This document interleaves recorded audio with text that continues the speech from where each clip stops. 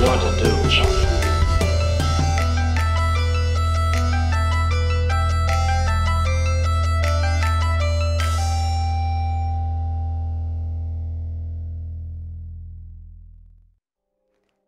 What is going on, my hi friends? We are looking in right at the end of the cycle here on the 3x3 tent. We got a Primal Punch 1 going on in here, and this is on day 65. I'm about to harvest it, so here's the final shots of the nug meats. Color and the frostiness is really nice on this, but it isn't my typical Primal Punch 1 run. I did have this pot sort of run out of phosphorus in the middle of flower, which was a problem we were having throughout the grow room. We have been using BioPhos now to unlock the phosphorus within the soil, and also using an instant compost tea from a company called Mighty Plant that has been having a positive benefit on repairing, I guess, the soil in the pots that we have set. So this one didn't really get the best bud formation and isn't as terpy as usual, but still a lot of resin on it.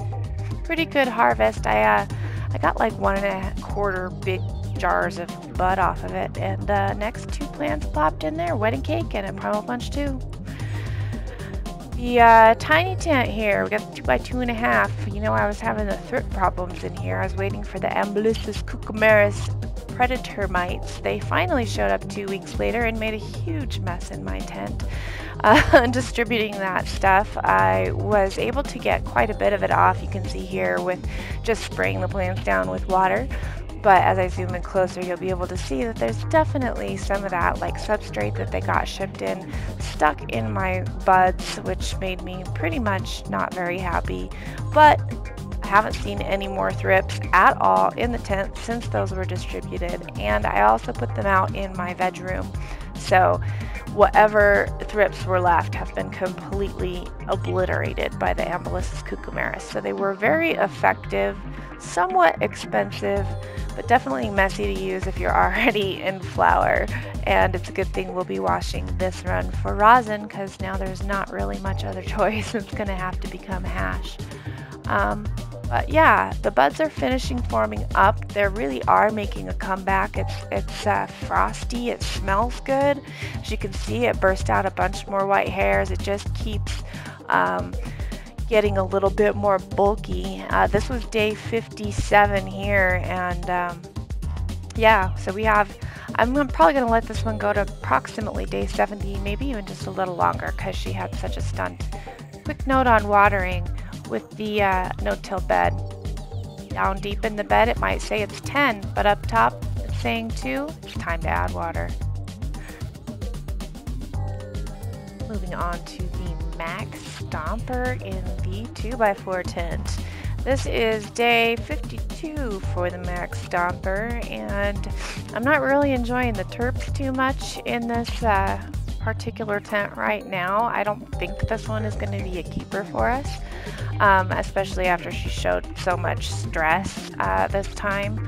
I still am not entirely sure what caused this to get so freaked out, but yeah, they just really got curly and fluffy. Like the buds got a little bit bigger than the other buds, but they're not dense like they should be in these few branches that got stressed out in the middle. Yeah, I'm still not entirely sure. It could be possibly some light stress. So the next run in this tent, I am going to try running the light a little bit lower on intensity.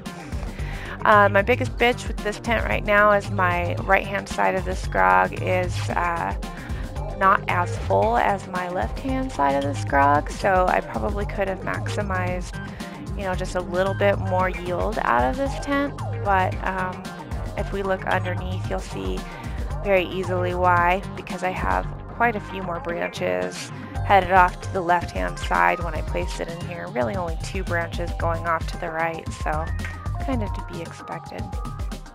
I love to end it out by looking at the soil life. Man, there is some cool stuff under there. We throw some families in to feed the soil life, and you can see that not only do the roly-polies and the earthworms eat them, they get eaten by fungus, and there's all kinds of other cool life going on in there. This one just reminded me so much of like trichomes being imitated by fungus. It was really neat looking, so that really caught my eye. Pretty cool. And you'll notice in the video coming up here that we have just a ton of like little guys running around. They're just enjoying this leaf and eating it too. There is so much going on under the soil if you take a moment and just look very, very closely. Thanks again for hanging out with me for another update. I know that November is over, and this is only actually covering the first 2 weeks of November. I had kind of a rough month with fibro flares and such, but I'm getting back on the game, so very soon here I will be putting out the video for the second half of November, so keep an eye out for that in just a few days here. As always, big love and respect to all of you. Thank you for watching, thank you for commenting, thank you for liking, sharing, and subscribing, and thank you to my sponsors. Without them, I wouldn't be able to do what I do, so I appreciate you so much. Big love and respect from me, the Dizzy Grower. We'll see you next time.